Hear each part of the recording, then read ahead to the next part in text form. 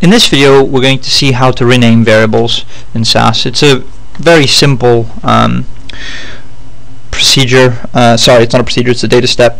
It's a very simple data step, but it's worth knowing, so it can help tidy up code. So I'm going to create the data set JJJ in my work library, and I'm going to set the data set mat008.jjj.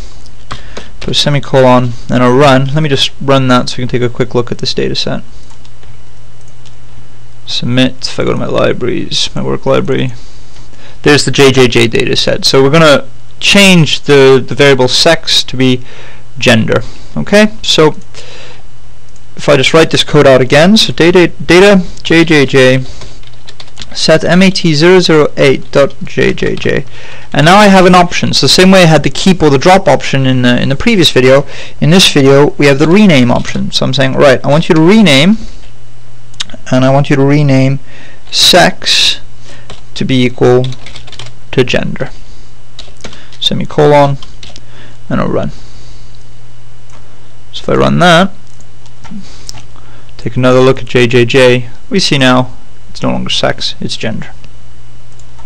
We don't need to use the option on the set data set. We can use it on the output data set. So data JJJ rename equals sex equals gender, and set mat008.jjj.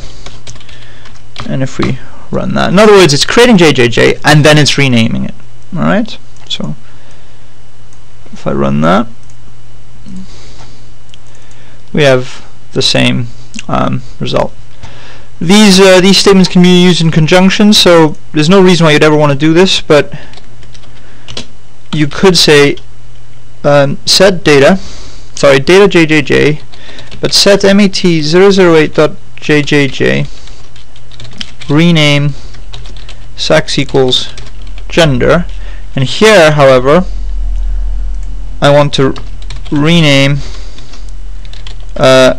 gender equals male or female, say. I forgot an equal sign there. If I just run this, so in other words, we're creating a data set JJJ with gender instead of sex, and then here we're replacing gender with male or female. Work.run. What's happened there? Take a look. I forgot a semicolon there. So if I just rerun that should work no problem. Got male or female. So that's now what this data set is. And you don't just use this with data sets, you can do this with procedure steps. So proc print JJJ, and at the moment JJJ has got the variable male or female, so let me say I rename that so that male or female was actually girl or boy. And if I run that, it'll print that data set but with a different name for the variable. Oh, I made a mistake apparently. Oh yes, I forgot. In a procedure step we have to have data equals.